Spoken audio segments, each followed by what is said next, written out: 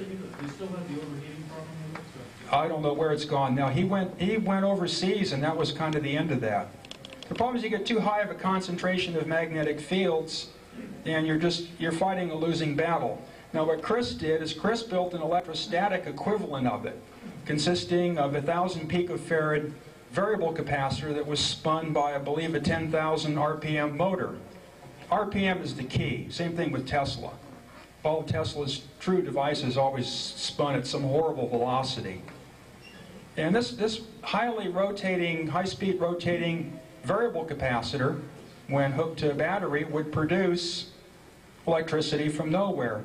I have a little device in my car where I operate my 24-volt military field radios off of 12 volts. Very crude device. It consists of a vibrator that charges two 12-volt capacitors in series and discharges, or charges them in parallel on 12 volts and discharges them in series on 24 volts. If the dwell angle on the contacts in the vibrator gets screwy, when you turn the switch off, the thing just sits there and keeps humming, powering the 327 pilot lamp for a period of about 2 minutes.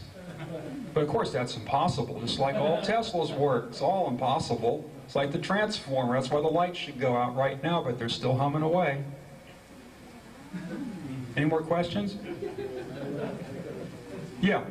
The other speaker says something to the effect that Einstein was suppressed, quote unquote. My question is by whom?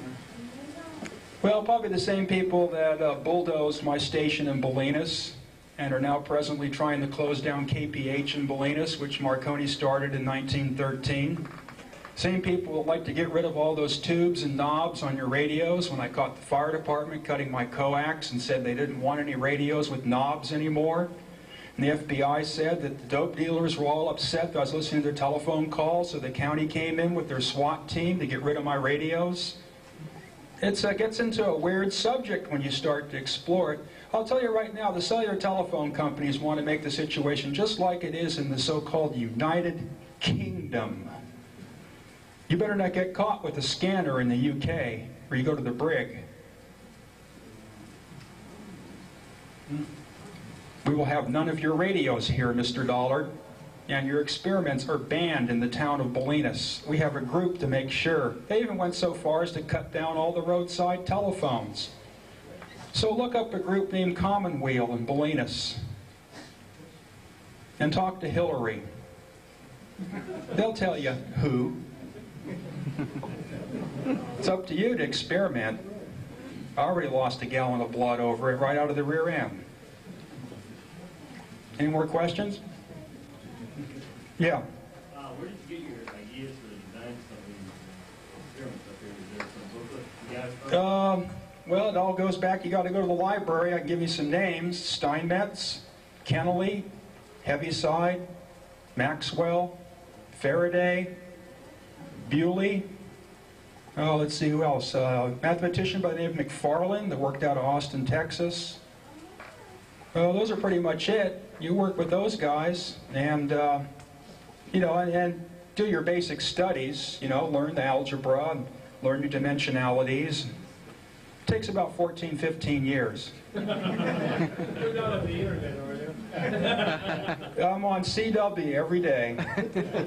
7037 in the morning and 7137 at night. The rest of it, as far as I'm concerned, is just the Babylonian telephone. Because that 2 meters isn't good for your face.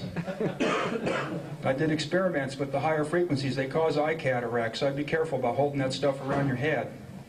And these little silly phones that people carry around, I don't know. 15-minute exposure, and I found I was getting 100% mutation in radish seeds. Things are a little different than you would think right off. Any more questions? Well, I guess I scared everybody.